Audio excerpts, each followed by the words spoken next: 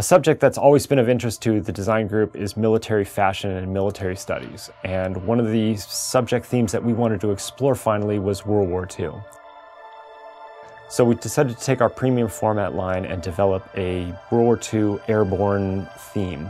So our plans are to do a German, a British, and an American paratrooper, and really kind of go for the more signature look or appearance of these soldiers from one of their key battles. This particular individual is a machine gunner. We thought that this would be a great way to represent not only the German paratrooper, but the way that the tactics were evolving back then.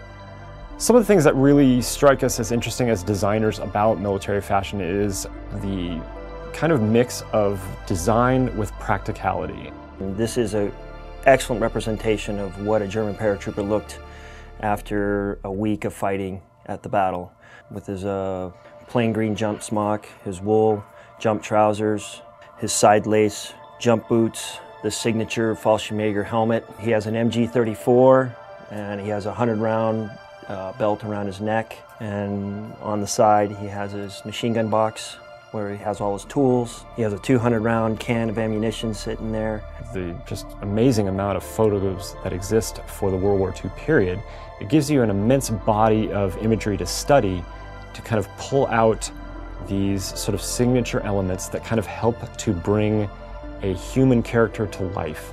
One of the things that really makes him stand out the most, which I think any veteran of any army, the smoke break, because that's his time to reflect and go through what he needs to do to get through the battle. We've got some great successes, and we're really, really happy with the way it came out.